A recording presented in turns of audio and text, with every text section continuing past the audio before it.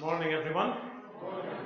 It's nice to see you on this bright and cheery day, especially if you were a Scotland rugby fan yesterday. Commiserations if there are any Welsh individuals in the congregation, but it's good to see you all here today. Warm welcome to our Zoomers as well. It's lovely to have you with us here today, and we know that you're with us in spirit and online. As usual, there is tea and coffee served downstairs in the cafe after the service, and everyone is warmly invited to that time of fellowship. And a welcome to you if you're a visitor here, or if indeed you are a family member, as George Ferrin is. Today there will be a retiring offering, which will be uplifted in aid of the Turkey-Syria earthquake appeal, which is by the Disasters Emergency Committee. We'll also be holding one next week because we recognise that you won't have necessarily come down to church expecting there to be a retiring offering today. So today if you're able, or next week if you're able to. And if you prefer, you can also do that online. If you go onto the church's website, you'll see a link which you can use for the Disasters Emergency Committee. And if you're a taxpayer, of course, you can also indicate that you can gift aid your donation. After the service today, there will be a messy church planning meeting, and that takes place in the large hall after the service. So bring your tea and coffee with you. And on Tuesday, you'll see there the Kirk session meets on the 14th at 7:30 p.m. Beneath that, an appeal which says we are looking for volunteers to help with delivery meals to the elderly and housebound, especially on a Friday. The delivery takes about half an hour, round about between 11 and 12 noon. So if you're able to help, can you please get in touch with the cafe management team or contact the church office. These are all the church notices. Now let us worship God as we sing to his praise and glory. Mission Praise 249, How Lovely on the Mountains.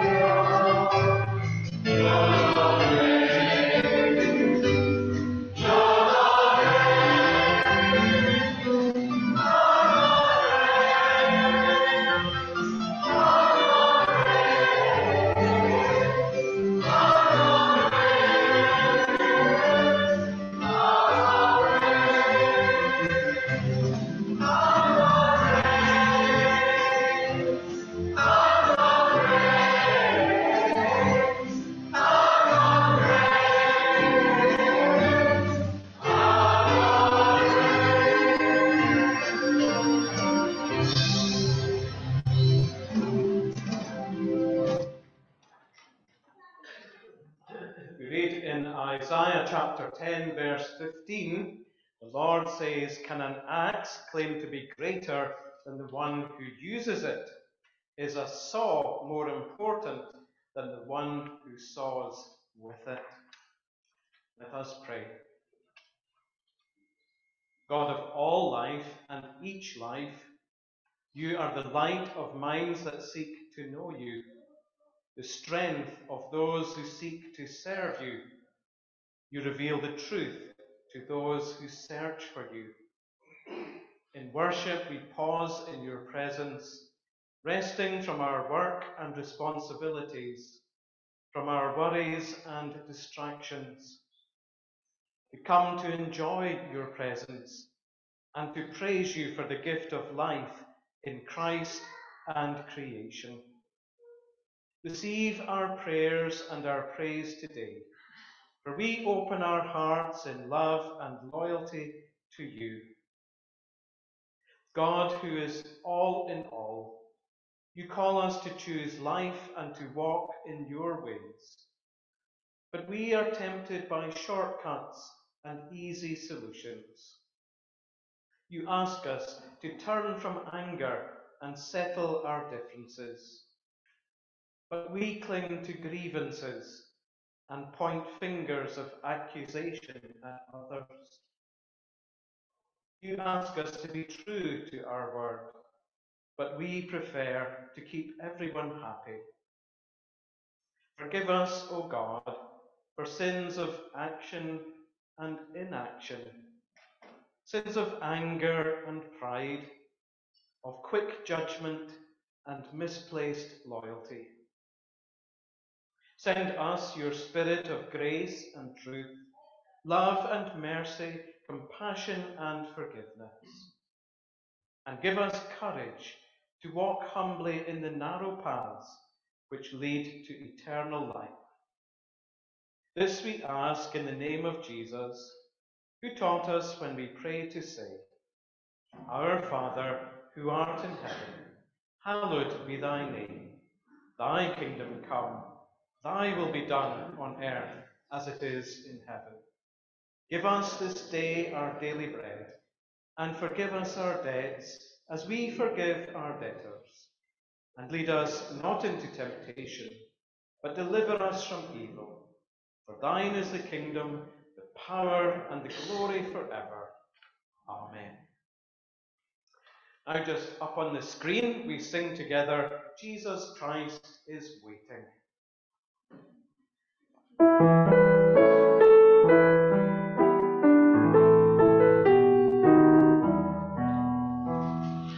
Jesus Christ is waiting, waiting in the streets. No one is his neighbor, all alone he eats.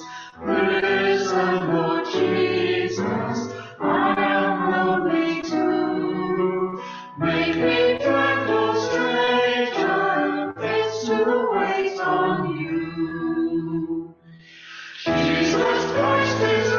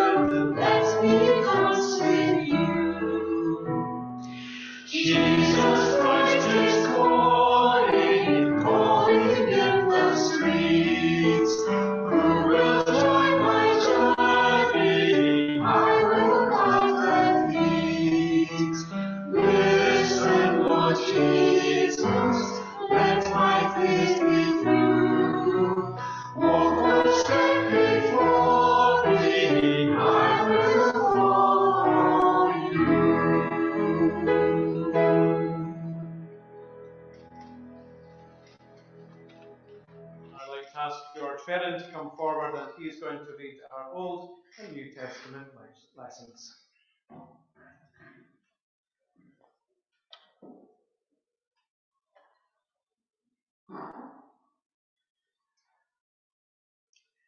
The Old Testament reading this morning is taken from Isaiah chapter 10, verses 5 to 19.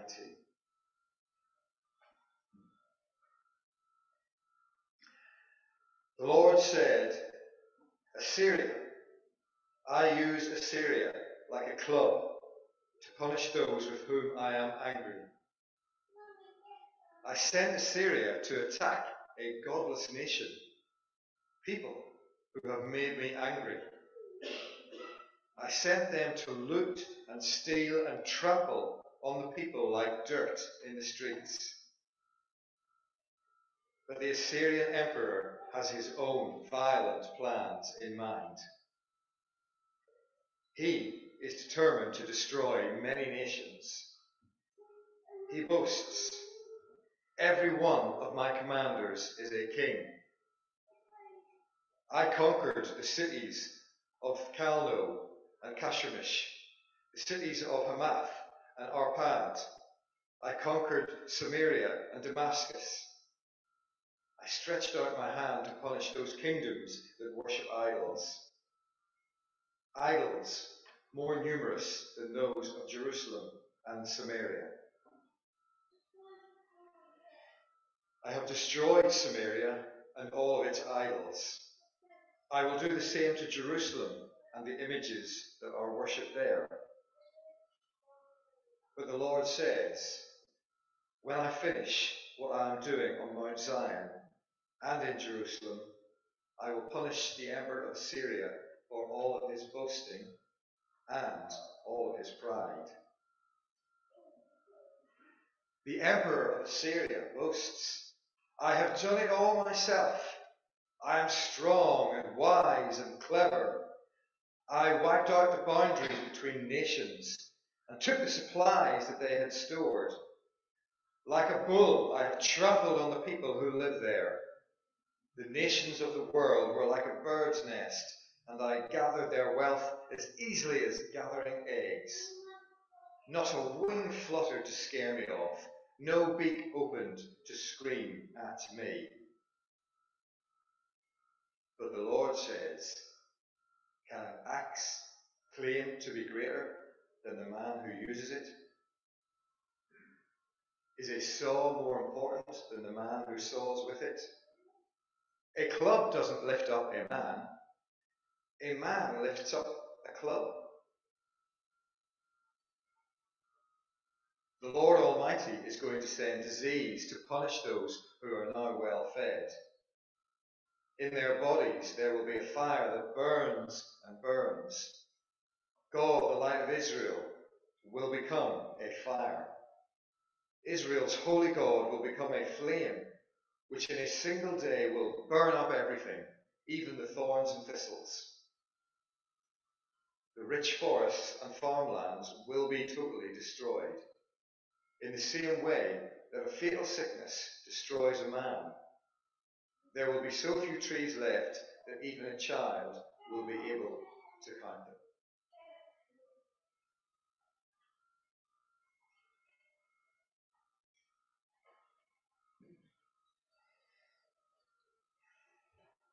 New Testament reading is taken from Matthew chapter 5, verses 21 to 26. Jesus said, you have heard that people were told in the past, do not commit murder. Anyone who does will be brought to trial. Whoever calls his brother you good for nothing will be brought before the council, and whoever calls his brother a worthless fool will be in danger of going to the fire of hell.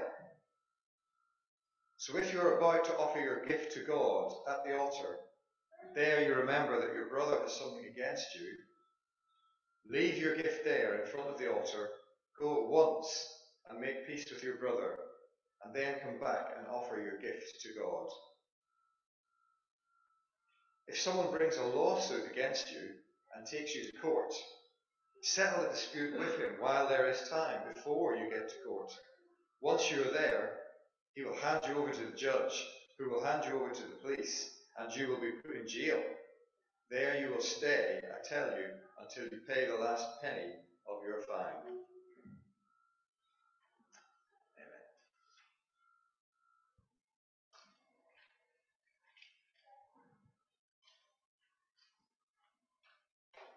Thank you, George. We now sing Mission Praise 625, Take Time to Be Holy.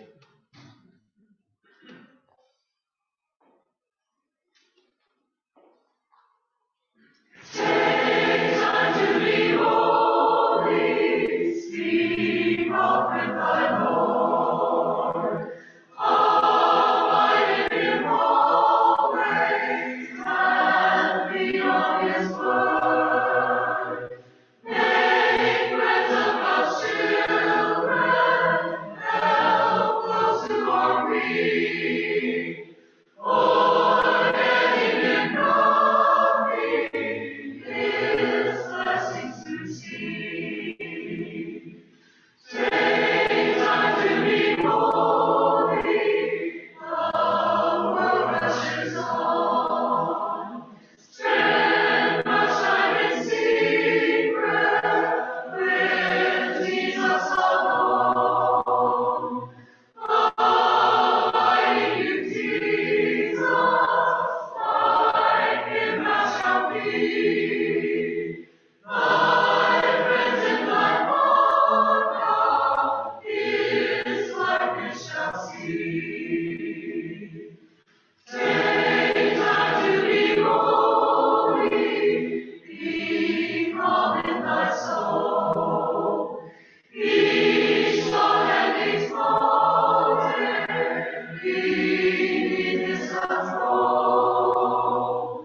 Thus led by his Spirit to mountains above, thou soon shalt be fitted for service above.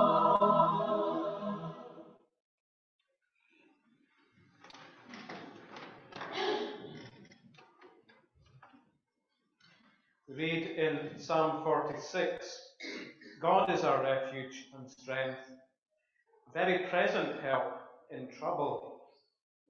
Therefore we will not fear, though the earth should change, though the mountains shake in the heart of the sea, though its waters roar and foam, though mountains tremble with its tumult.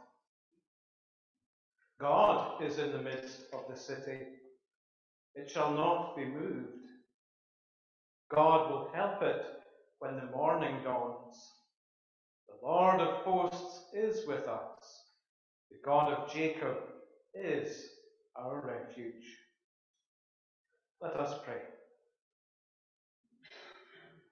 Lord God, you have made this world a marvelous place for us to enjoy. But we are often bewildered and perplexed when we encounter the full force of a natural disaster. As we consider the pain and suffering of our world, remind us that there is nothing which can separate us from your love, as revealed in your Son, Jesus Christ. Today we pray for all the victims of the earthquake in Syria and Turkey. We pray for those who have lost loved ones, homes, and livelihoods. For all those living in temporary shelters, awaiting relief from the cold. For those who still wait for news, praying for the best outcome, but expecting the worst. And we pray for the emergency workers and aid agencies, that they may still find survivors amidst the scenes of devastation.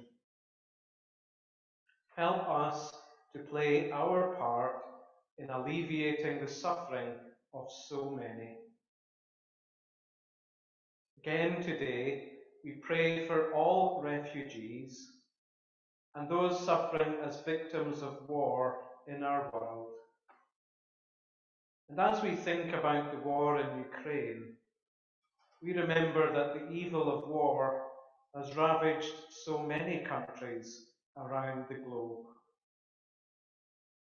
Grant to world leaders and all in positions of power the wisdom and the courage to do what is right in your sight. Kindle again in us a love of our neighbour, a passion for justice to prevail, and a renewed recognition that we all play a part in peace.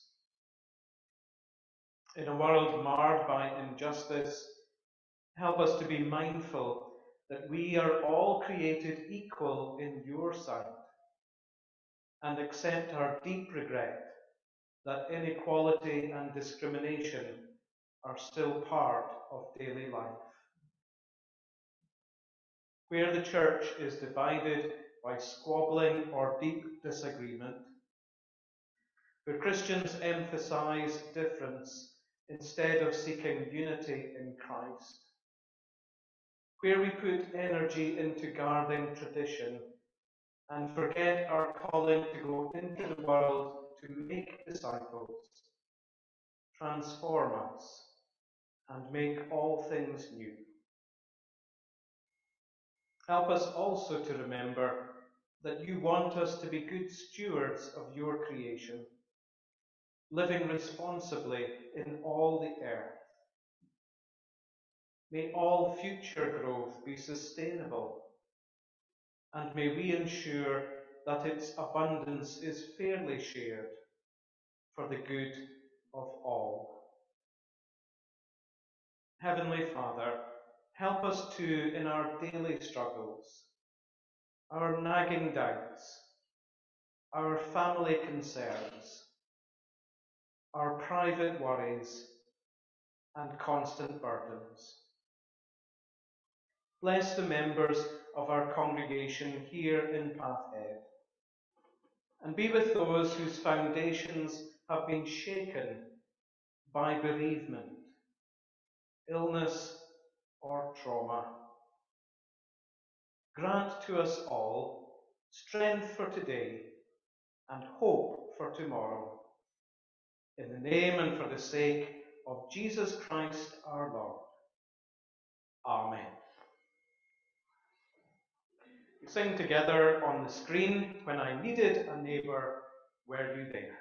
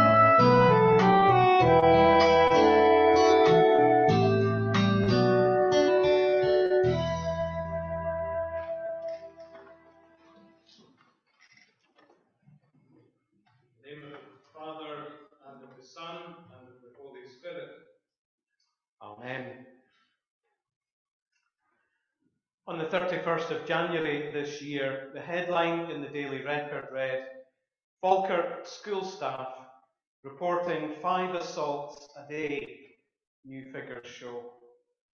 Reports of assaults on staff have increased by almost 1,000% since 2018, a Freedom of Information request has highlighted. So Jesus' teaching on anger seems as relevant today as it has ever been. Less than a month ago, all the news channels reported on the horrific video of an attack on a girl in a classroom in Fife. This attack has raised fears about violence in schools across the country. A clip shared widely on social media shows an altercation between 2 students at Wade Academy. One girl is seen dragging another off on a chair and onto the floor before repeatedly punching and kicking her. The incident took place the same day that a male pupil was left unconscious in another assault. Police Scotland said that it was aware of both attacks at the school in Anstruther. A survey by the Educational Institute of Scotland, country's largest teachers' union, highlighted a perceived rise in violence in the classroom. More than 600 members in Aberdeen found almost 3 in 10 had been physically assaulted in the 2021-2022 session. In November, teachers at a high school in Glasgow went on strike after raising concerns over violent and abusive behaviour by pupils. David Andres, a professor of history at the University of Portsmouth, once said, "As a historian and as a teacher, I am always trying to get people to understand that societies in general are violent and hierarchical places. People like you and me have wanted societies to be less violent and hierarchical, and we have worked at that. We've never actually succeeded. We've managed to persuade people to take their foot off of other people's throats when they felt secure enough." Thinking of the violent actions we see in our world, we can be lulled into thinking that we would never be guilty of such terrible things. But I'm sure that all of us can remember times when we've become angry and the red mist has descended. We often read such things about footballers and other sportsmen and women.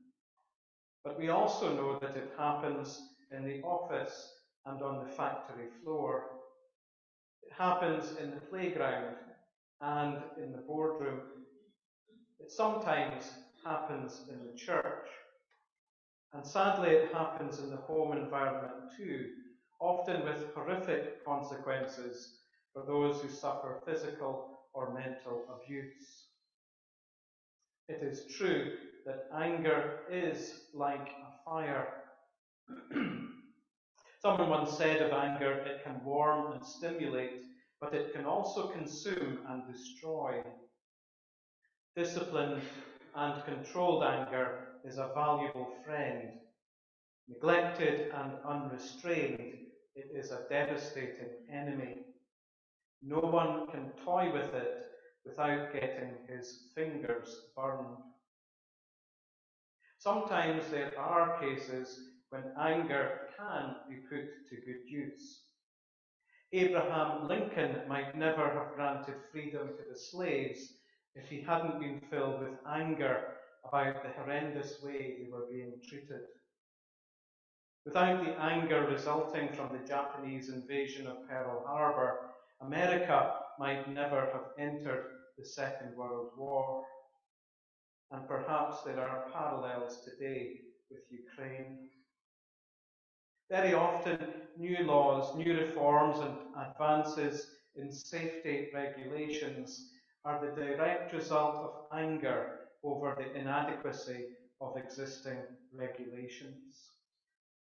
Someone has observed anger, when it is properly motivated, rightly directed, and carefully controlled, can be an asset.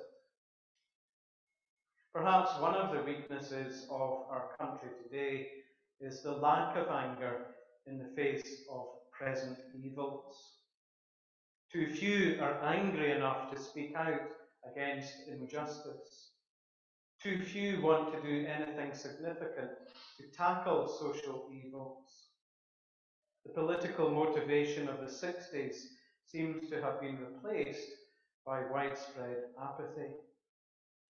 Many organisations and institutions, not to mention churches, are crippled by apathy. They lack the consuming passion to change people's attitudes and outlooks in our society. Maybe it's just that people fear getting themselves stirred up because they know that anger can be a dangerous and a potent force. The problem with anger is that only God's anger is 100% holy and pure. The reading from Isaiah this morning, God's anger is viewed as an instrument of his righteous judgment against those who worship false gods. God's judgment is described as a holy flame because, in biblical terms, fire was always a symbol of cleansing. Fire was used to refine gold. It was used to prevent a wound becoming septic. Or, in extreme cases, fire would be used to prevent the spread of disease within a community. But God's wrath was always viewed as the final option. Time and again throughout the Bible, God makes the effort to plead with his people rather than punish them. However, it was obvious that anger alone wasn't enough to command the Israelites' loyalty. And it didn't prevent them from sinning again and again as soon as punishment was over. Institutions like the prison service know from experience that punishment is effective only when it brings about a positive change in behaviour. Even God's anger with his wayward people had to be carefully controlled. Of course, the worst form of anger is that which leads to murder. And Jesus couldn't be any clearer when he said, "You have heard that people were told in the past, 'Do not commit murder. Anyone who does will be brought to trial.' But now I tell you, whoever is angry with his brother, or indeed her sister, will be brought to trial. And whoever calls his brother or his sister a worthless fool will be in danger of going to the fire of hell." Anyone who thinks that living the Christian life is easy should try to see how easy it is to keep a tight rein over one's mouth 24 hours a day. By saying this, Jesus isn't just referring to members within a family. In the context of the Christian life, everyone without fail is a brother or a sister. I would say that just from time to time, it's a valuable exercise to go over in your mind, to ask yourself whether there's anyone who has caused you to utter an unkind word or even think an unkind thought.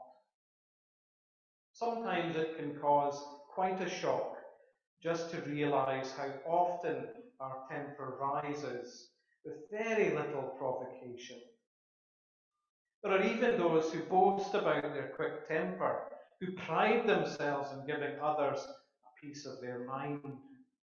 Well, I like the saying which says, every time you give someone a piece of your mind, you make your head a little emptier. But more importantly, these people forget that they are putting their mortal souls in danger.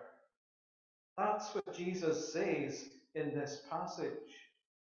Jesus teaches us that we must nip our anger in the bud before it causes lasting damage.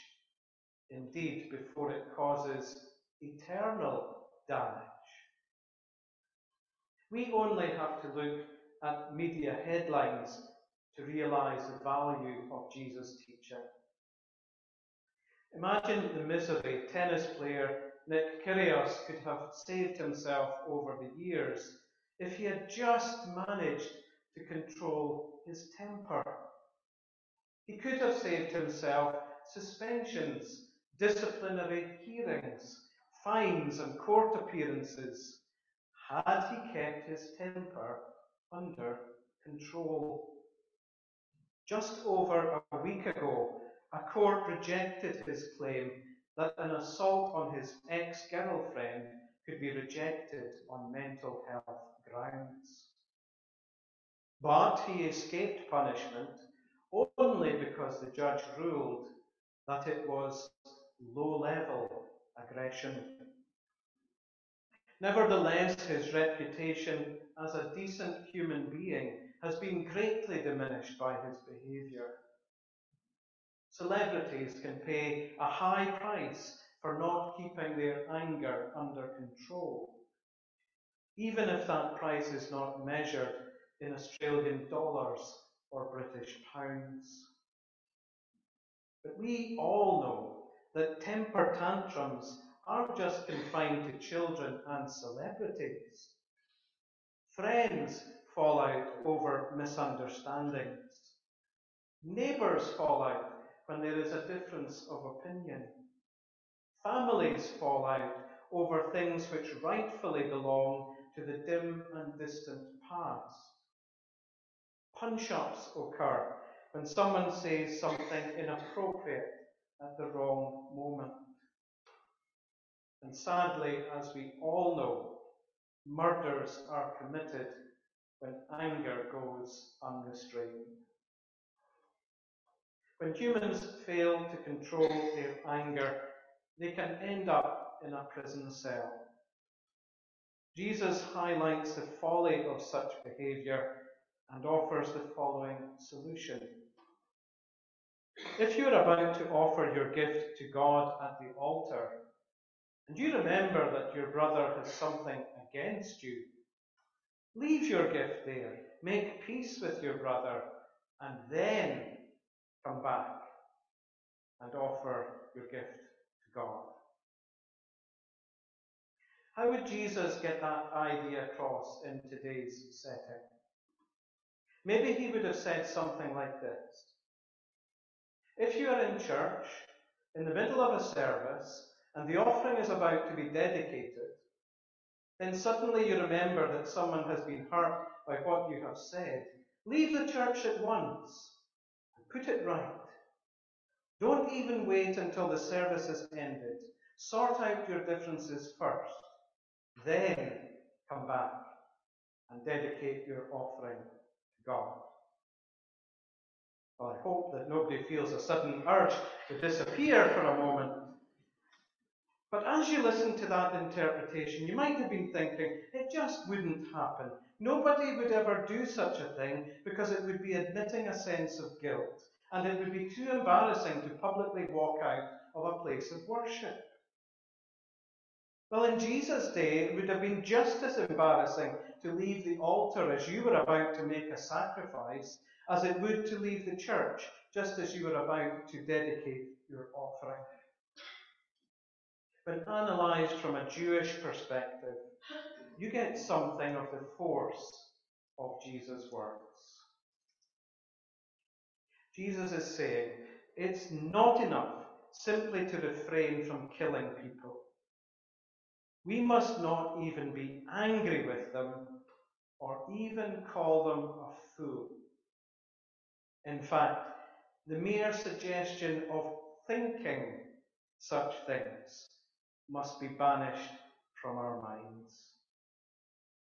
Clearly, Jesus' words indicate that our worship remains incomplete as long as someone remains injured by our words or our deeds.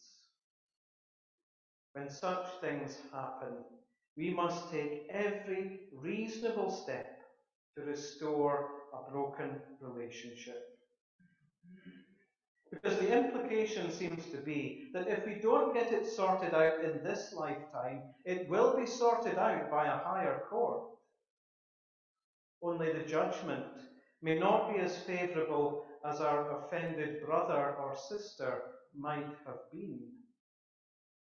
For in heaven there is one who can judge not only actions, but also the original thoughts and motives which caused the problem in the first place. And that's why in church, Sunday by Sunday, we offer prayers of confession to God. It gives us the chance to recognize our sins and the hurt, intentional or otherwise, which we might have caused to others. And it also provides the opportunity to receive God's forgiveness.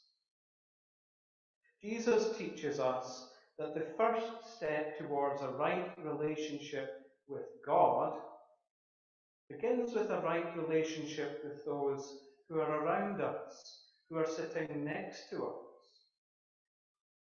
The lesson is quite simple. God will be at peace with us if we are at peace with our fellow human beings, whoever they might be.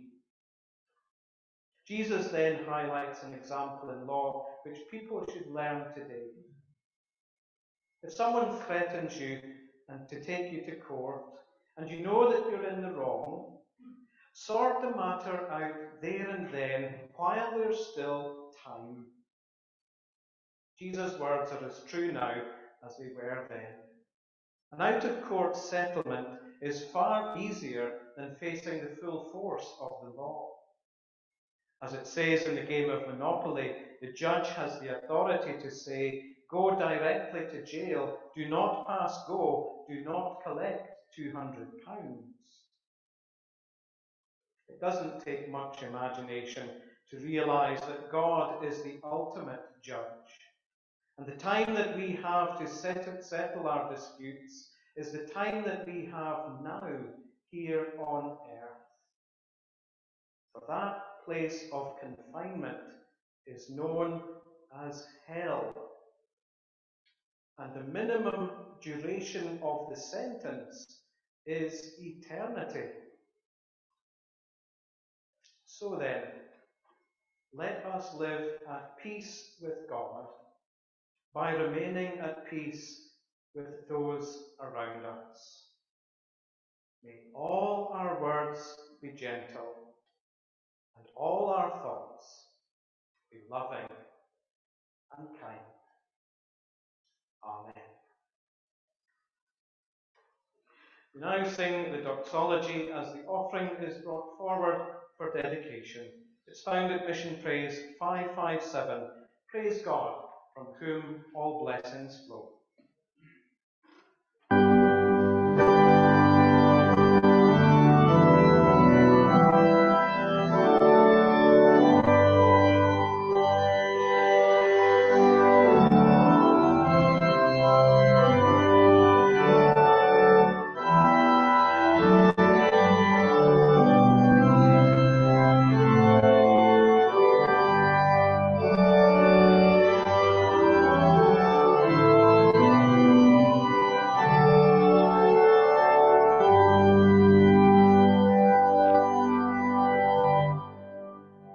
Dedicate our offering to God.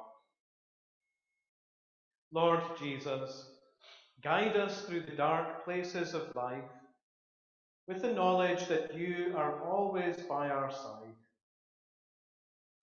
As we travel this earthly pilgrimage with its joys and sorrows, help us to be more conscious of our blessings, that we in turn may learn to be a blessing to others. So take our offering as a sign of our discipleship, and use it in the service of your kingdom, to the glory of your most holy name, through Jesus Christ our Lord. Amen.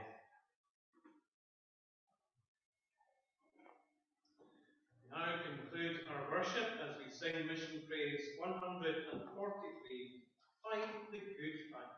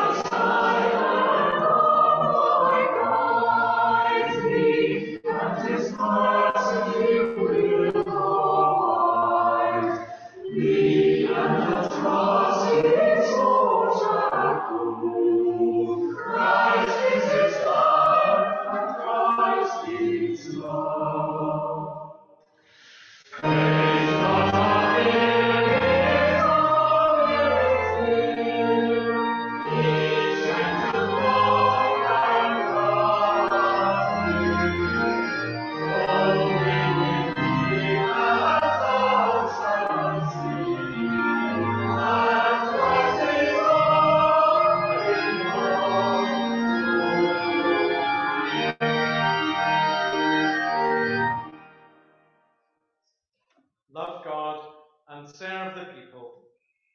Serve God and love the people. And the blessing of God Almighty, Father, Son, and Holy Spirit be with you this day and forevermore.